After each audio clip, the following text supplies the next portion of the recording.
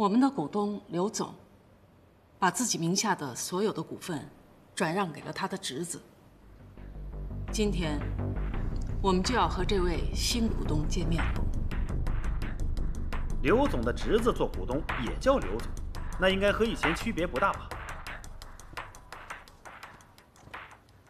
哟，董事长已经到了，我们迟到了，不好意思啊。哦，没关系，我们还没有开始，请坐吧。哎，你说这个事儿，哦，是，你来了，你来了，哎，坐。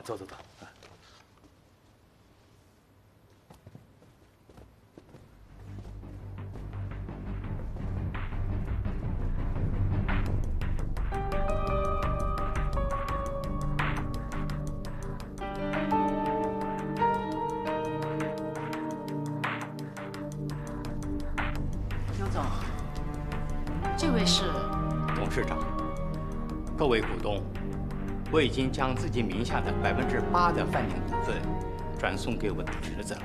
从今以后呢，我不再是饭店的股东了。这位文泽楷先生在业界是赫赫有名，我的侄子呢，就授权文泽楷先生担任股东代表。接下来的会议与我无关，再见。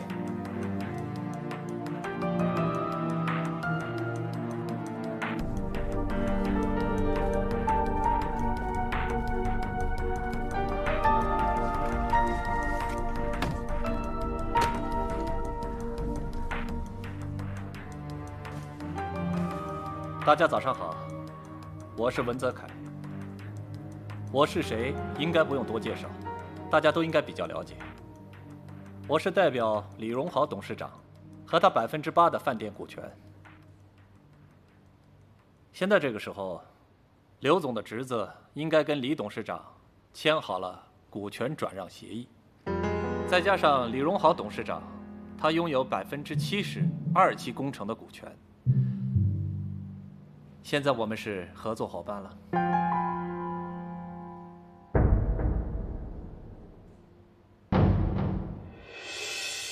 Jack，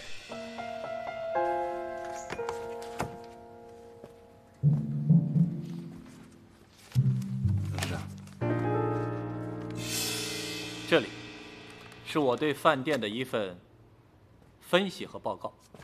难听的说一句，这个饭店的管理简直是一塌糊涂。听说你们的总经理曾经在澳门学过饭店管理，我就搞不懂了，他在澳门学了些什么，会把饭店弄成这个样子？难道对客人彬彬有礼，就可以把营业额提升吗？我想问一下总经理，饭店的最终宗旨是什么？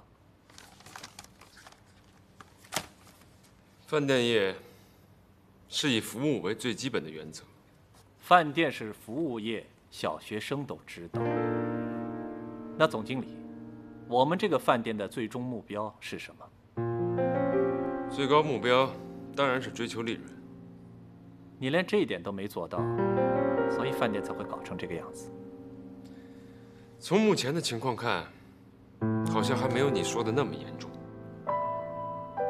难道我这2个月住在饭店所做的分析报告是假的？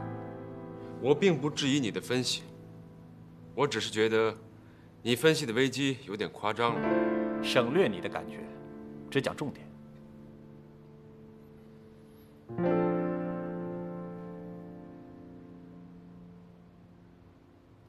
那总经理有没有把握，在未来的2个月里面，把董事长所失去的40%的股权赎回来？文先生，我的股份是否能够赎回来，这跟我们饭店的经营完全是两码事。我希望大家多关心一下我们饭店未来的经营。您真是企业家的典范，不管自己拥有什么，只要坚持企业的经营和成长这个理想，我深深地向您表示我的敬意。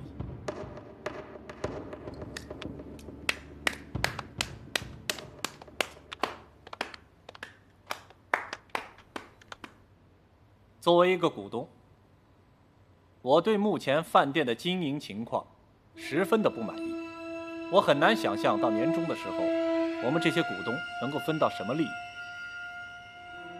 难道我们的投资只是来投资你们所谓的理想这个游戏吗？当然不是。温泉村已经开始。哎，别再提你那个拖拖拉拉的温泉村，还有那个半死不活的2期别墅工程。2期工程不正是出自你们的杰作吗？总经理，别拉开话题。你所做的一切有目共睹，你们满意吗？说实话，确实让我不太满意啊。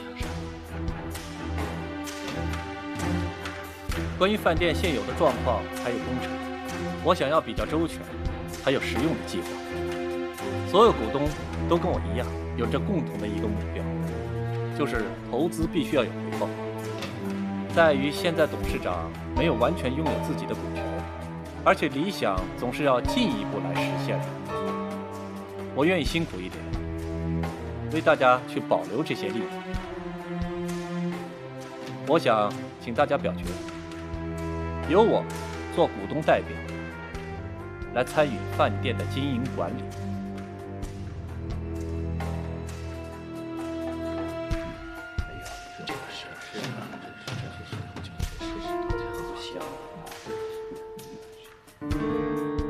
董事长，我们几位商量之后，决定请文先生拿出更好的计划，来参与我们饭店的经营与管理。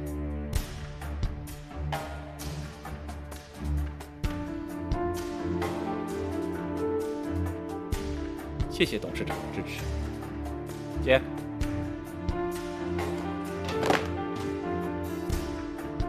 总经理，里面的资料，请你翻阅一下，给我做一下精简结构的报告，还包括一份裁员名单。温先生，裁员应该由人事部门来决定，这个不是你干涉的内容。再说，我们近期并没有这一方面的计划。国企改革不是从精简机构开始吗？现在我们这个企业需要活力，而这样做才能够提升我们的盈利，从而得到融资和投资，来完成我们那些没有完成的物业。文先生，你仅仅住在饭店2个月，你就能确定你的计划是正确的吗？我的想法由我来做决定，对错就由结果来做答案，而你现在只可以选择接受或者离开。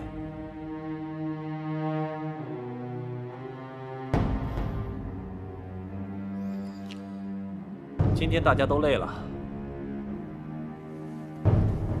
大家继续。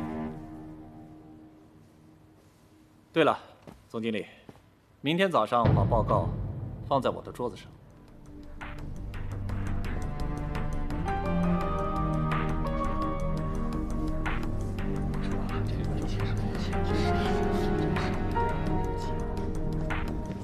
文泽凯，如果你想刁难我，像写报告之类的事情再多，我也可以做给你。但是裁员的事情不是那么简单。裁减人员是组织架构精简的第一步，尤其是饭店没有资金的时候。你未免把这件事情想得太容易了吧？我知道不容易，但是我就是要这么做。我来这儿不是来玩的，不然呢？是来和我作对的。这点我没办法否认，林总经理。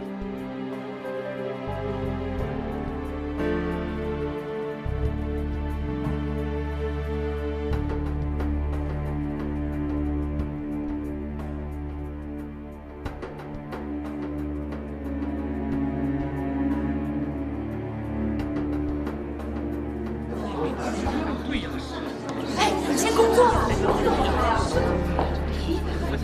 现在是客房打扫的时间，为什么都在这儿？这个我实在没办法让他们回到岗位上去。童经理，发生了这么大的事情，我真的很难平静下来。这怎么说裁员就裁员？你告诉我为什么呀？原来大家都已经知道了。哎，童经理，这到底是真的吗？这不是我说的啊，可是显然大家都不相信这个事实。大家不要过分担心，现在还没有做任何的决定。童经理，那个什么三百朵玫瑰已经进入董事会了，你觉得他能轻易放过我们饭店吗？ Helen， 消息很灵通嘛。哎，别以为只有你们高层什么都知道，我们也是饭店的一员。对呀，那饭店出了什么事儿，我们吃什么喝什么去啊？是啊，大家听我说，刚才会议上确实讨论到饭店经营的事情，可是没有任何的变化，所以你们赶快去工作吧。童经理啊，都到这个时候了，你就告诉我们吧。与其让大家天天的道听途说，还不如啊，你告诉大家到底发生了什么事儿。那你听到什么呢？我听说，我刚才工作的时候，好像听到有客人说什么资金链断了，所以我们的工资才会一拖再拖。可是后来工资已经发了，但是奖金呢？哎，对，客人也在问我说，酒店是不是换老板的问题，我都不知道怎么回答他们了。我想过了，如果说要精简机构的话，肯定是从我们这些人先入手的。为什么从我们开始啊？没有我们这些人，怎么打扫卫生啊？我听说呀，现在很多旅馆旺季都找临时工的。那都是些不入流的小旅馆干的事情，我们可是5星级大饭店。反正不要踩我，我们家儿子刚刚读书，我要是失业了，我们家儿子这个读书怎么办呢？对呀，放心吧，你们要相信总监。有能力的留下来，没有能力的当然要被炒掉。你们这群人，上班时间不好好工作，在这里啰嗦什么？平时要是认真工作，还怕被炒掉吗？要，我们最认真工作的领导来做报告啦。等着瞧，你们很快就会知道，谁才是救饭店的英雄。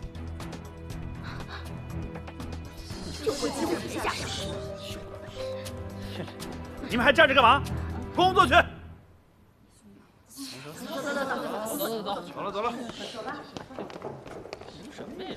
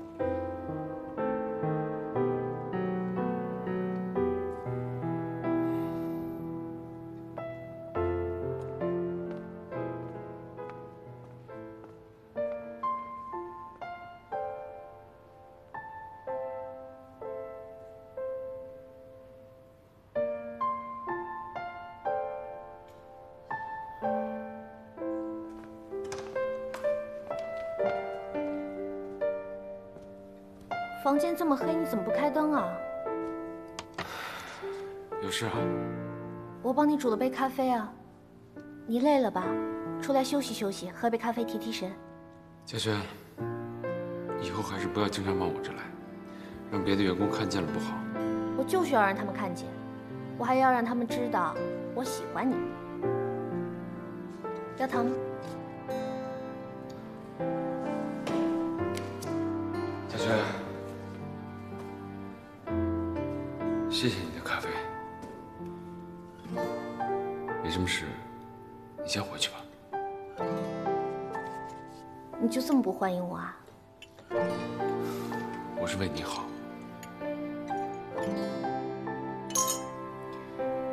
你为什么总是对我这么冷漠呢？嘉轩，我必须要告诉你，咱俩不合适。为什么？是因为童经理吗？不是。也许你不在乎，可没有人愿意接受一份不被祝福的感情。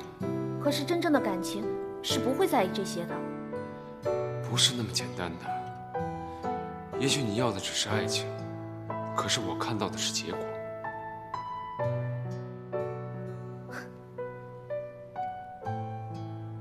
你是个胆小鬼。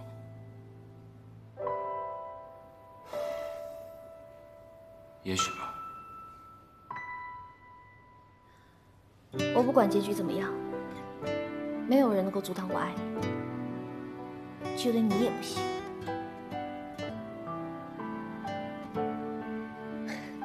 我不知道我能为你做些什么，哪怕是每天只能帮你煮煮咖啡，只能远远地看着你，我就觉得很幸福了。所以，不管你说什么，都阻止不了我。嘉轩，咖啡要凉了，你快喝吧。待会儿你工作了。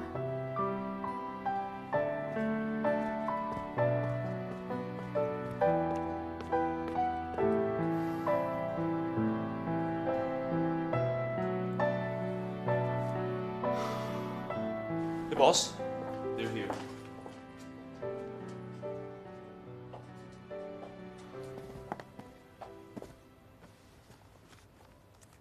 这是什么？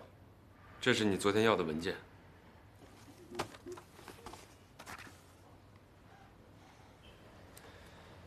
127的工程完成的时间为最佳的时间点，我希望这份计划可以。总经理，这里是从垃圾箱里捡出来的吗？里面写的东西冠冕堂皇，赚不到1分钱的计划，简直就是垃圾。我让你做裁员表。里面的计划都是未来的计划，我要你做裁员的名单，你就给我做裁员的名单就是了。对不起，我做不到。做不到啊？没理由，我不能开除任何一位员工。如果这样都做不到的话，你也该离开了。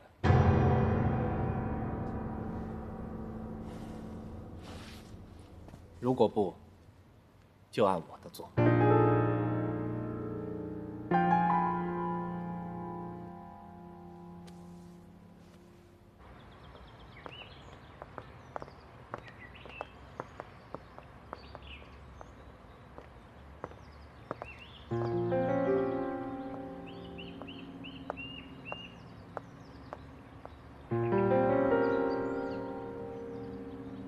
林崇光是不可能裁员的，他要是有这个魄力，我们饭店就不会有今天的下场。那你可以吗？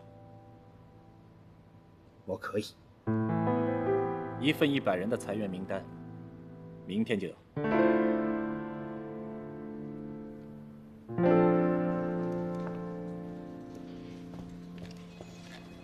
王总，全都办好了，平时跟咱们关系不对头的人都在榜上。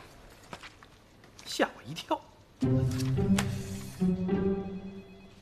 我是担心呢，王总，饭店以前从来没发生过这样的事儿，其他员工会怎么想啊？现在是大家一心救饭店的时候，谁敢有其他的想法？对，现在正是为了大我牺牲小我的时候，我们一定要时刻准备着。汪振雄先生，你可不可以稍微透露一下，你打算怎么拯救我们的饭店啊？我想知道的是，你打算牺牲谁？刘经理，看看有没有空的会议室。这个时间我得问问呢。算了，别问了，去我办公室。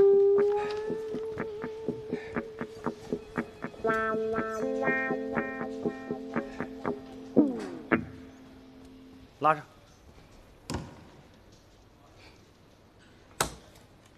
真搞不懂为什么会这样。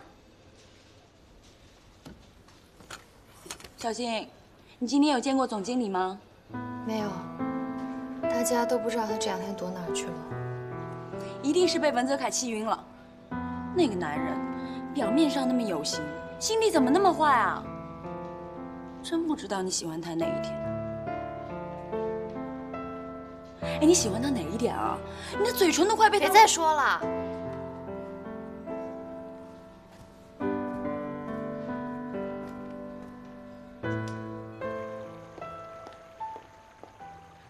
昨天晚上是谁最后用了咖啡壶？用完了也不洗，直接就扔在冰箱上了。我用的，对不起啊，我忘了。怎么又是你呀，李大小姐？你要搞清楚，饭店不是你家，我们大家也不是你的佣人。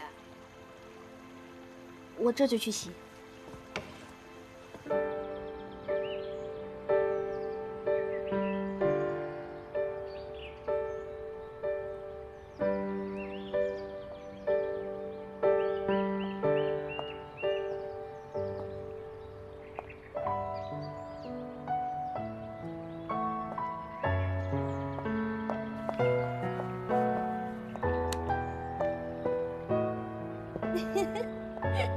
你怎么在这儿啊？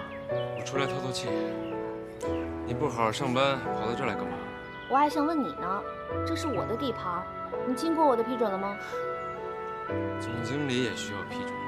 当然了，如果是别人啊，我还可以假装看不见，就总经理不行。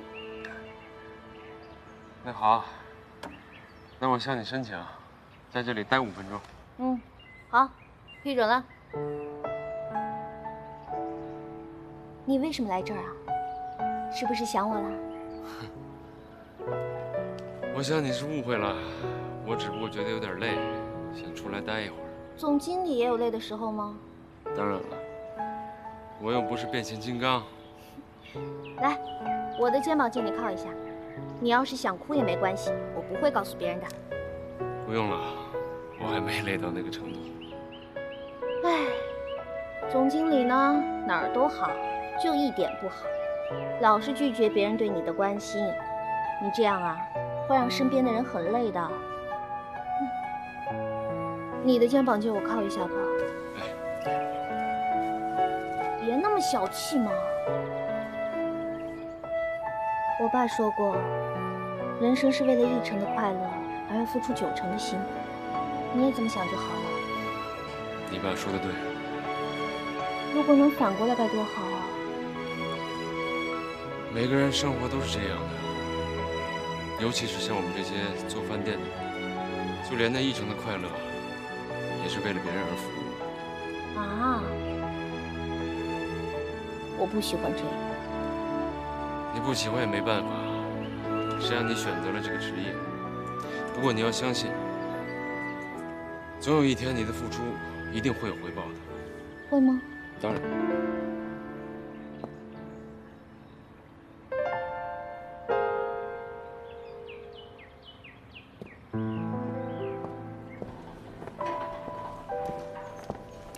陆小芬，你去哪了？哎，陆小芬。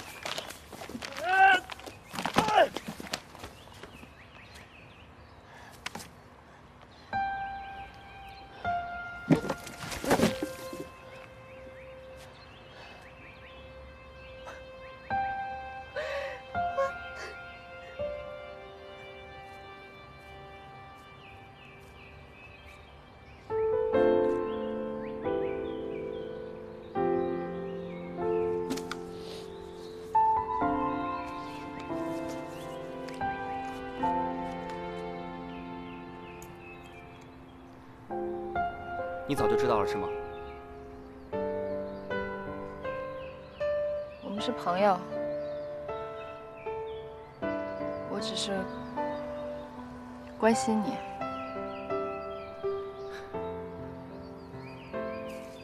别再弄了，别劝我了。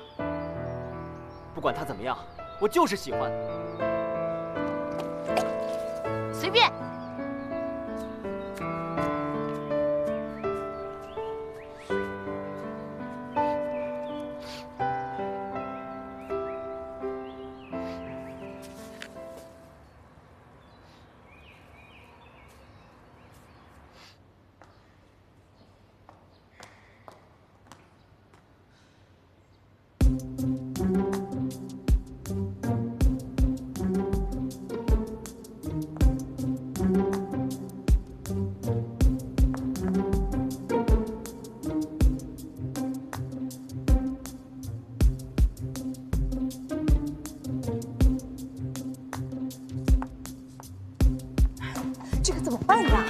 裁员名单已经贴出来了。是呀，这么多人啊，那我们真的会被开除吗？乔经理，乔经理，发生什么事了？裁员名单已经贴出来，你不知道吗？就贴在员工通道门口，你快去看看吧。什么？公布了？怎么办？你看那么多人，这个就是我。让我看。我也被拆了。我天，谁惹谁啊？这是，要不去找林总？这个问题要解决，大概多少？总经理，怎么了？名单出来了。什么名单？裁员名单，裁了100多个人呢。拿着。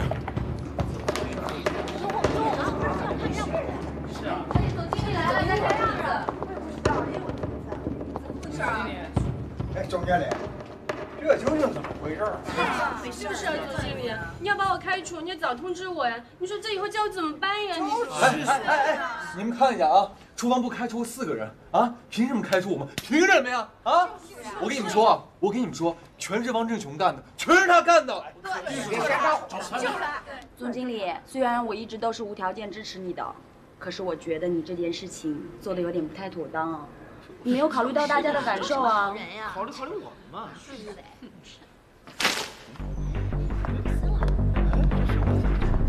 哥叔，看来真不是林总干的。你才知道啊！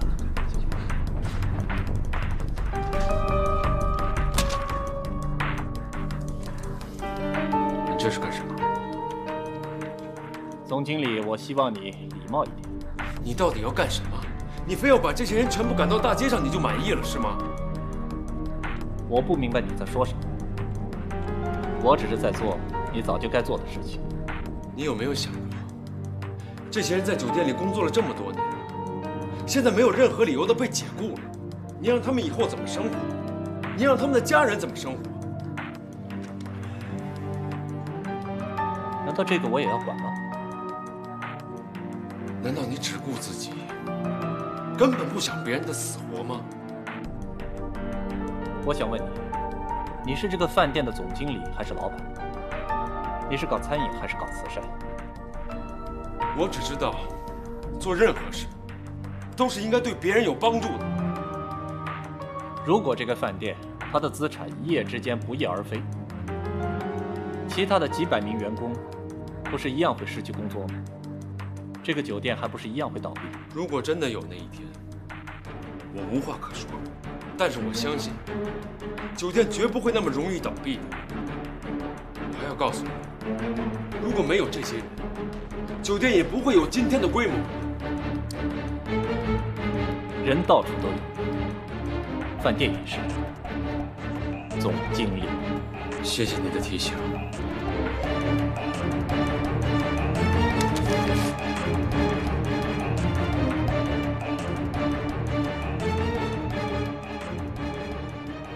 没有我的允许，你贴出裁员名单干什么？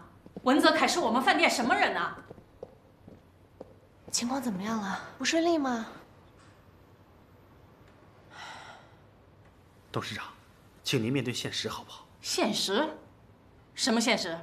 面对你背着董事长随便开除员工的现实吗？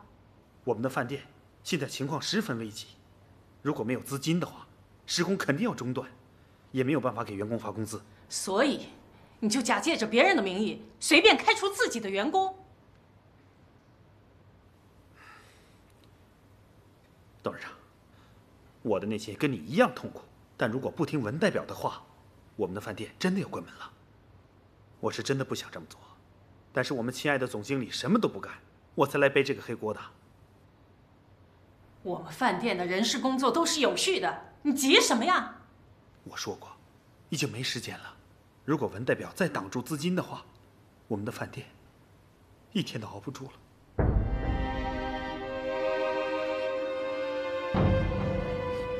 客房部的那些阿姨知道自己的名字全在裁员名单上，都不干了。客房打扫这种事情只能用经理们自己完成了。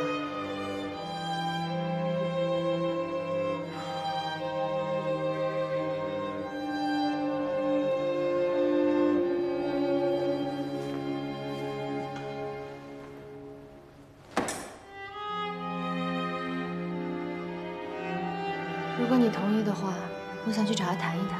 不用了，我知道怎么处理。可现在这种没有办法控制的情况，你该怎么处理啊？我怎么处理是我的事情，请你不要再管了。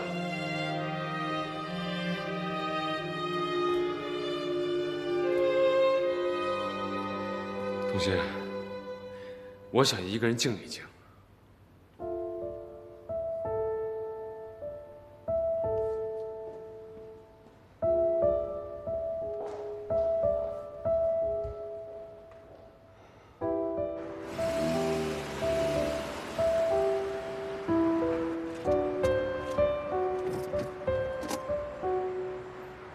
你带我来这儿干嘛呀？你要是不说，我可走了。哎，我只是没想好怎么说。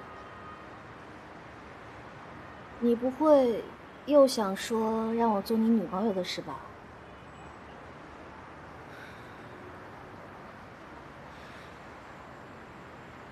如果我们饭店被别人抢走了，你愿意吗？我当然不愿意了。那崇光哥现在有困难，你能不能帮帮他？别说是崇光哥了，就连你，只要我能做到的，我都会尽力。你说吧。那好，我要你去偷你爸爸的资料。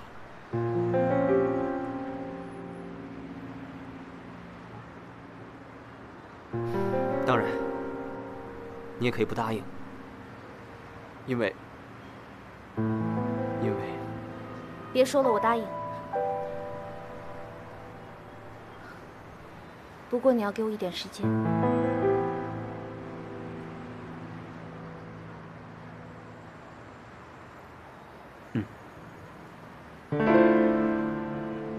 面做好啦。哦，来尝尝。哇，莎莉，你很有进步嘛，整得跟大师傅一样哎，外表相似度满分。做的再好又怎么样？我都已经上了裁员名单了。如果我被开除了，我也不想离开小欣姐。让我给你当保姆，打扫卫生吧。只要你不赶我走就行。怎么这么说呢？你就把这儿当成自己的家。莎莉是多大被收养的？好像13岁吧。那以前的亲人还记得吗？有一点印象，不过很模糊了。我现在最亲的人就是崇光哥，还有小欣姐了。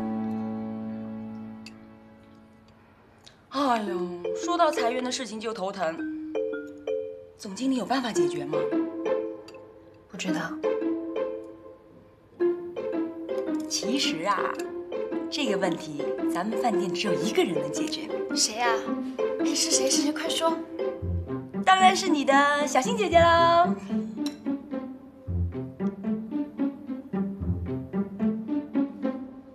你们先吃，我去倒一下垃圾。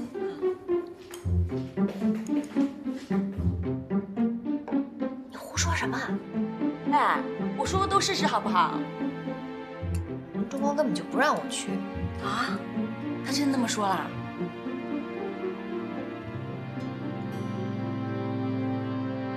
找我来有什么事吗？小时候，我在这里长大。那时这还是个国营的招待所，我看着它一点一点的变成了现在这个大饭店。所以我的人生目标就是饭店。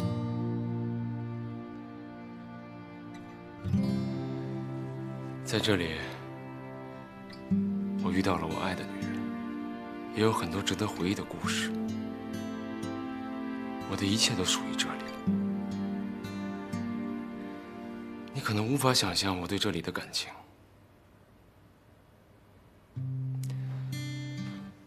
所以我不能看着这些和我一起辛苦走过来的员工落得这样的下场。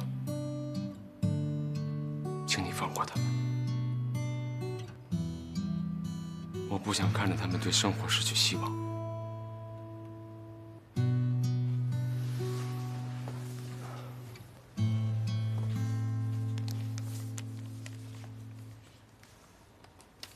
你赢了。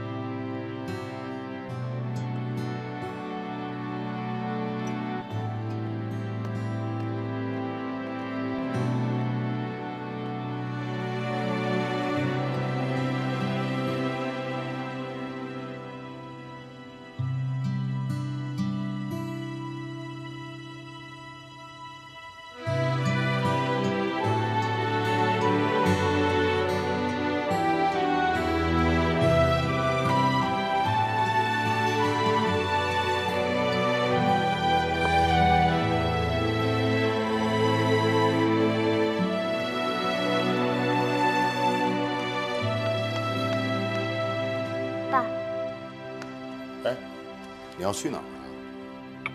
我去上班呀。不用去了。为什么呀？林春光已经辞职离开九龙湖了。他为什么辞职啊？我怎么知道？哎，总之他已经离开饭店了。你啊，以后好好在家里给我待着啊。爸，是你让他离开饭店的吧？是他自己敬酒不吃吃罚酒。爸。林冲光到底怎么得罪你了？你非要这么针对他？饭店员工裁员也是你的主意吧？没错，我养那么多没用的人干什么呀？我这不是慈善机构。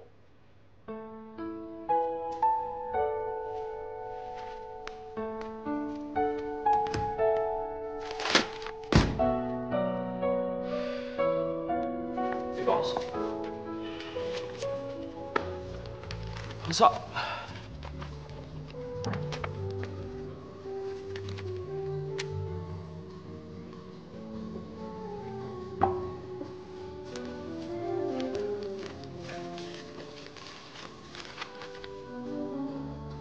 辞职信。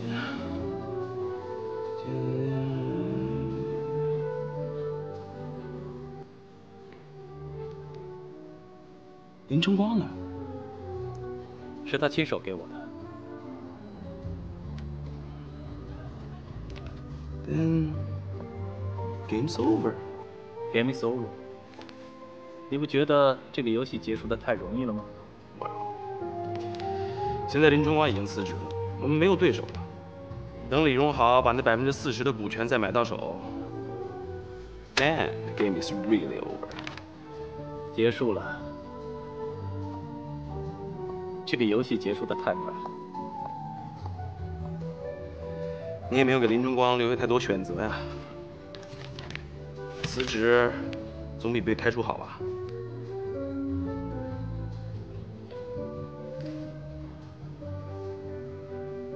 但是为什么他要把这个辞职信亲自交给我？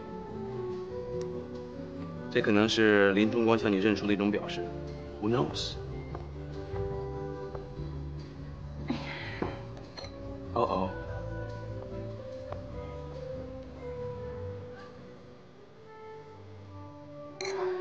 喂，300朵玫瑰。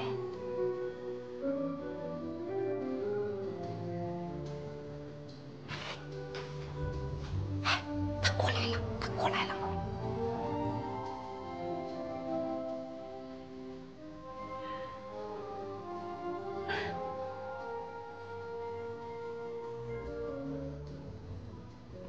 我在那边等你啊。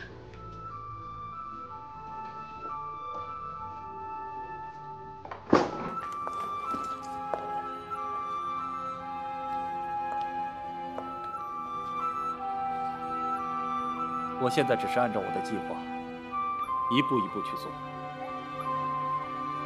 你为什么要离开我？不敢靠近我，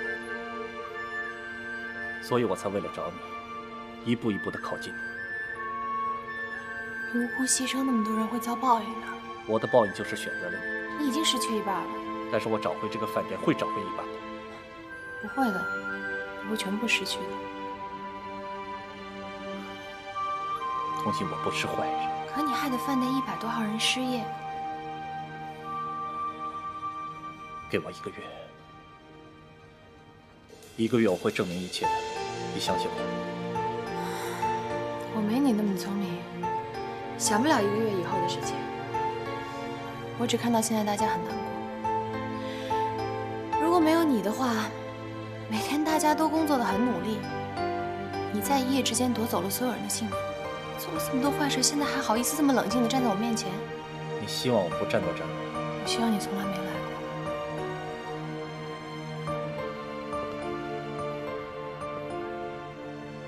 你真的希望我离开吗？我希望能够忘掉一切，就当什么都没发生过。没发生过。你在我心里面已经建了一座饭店，你现在要我拆掉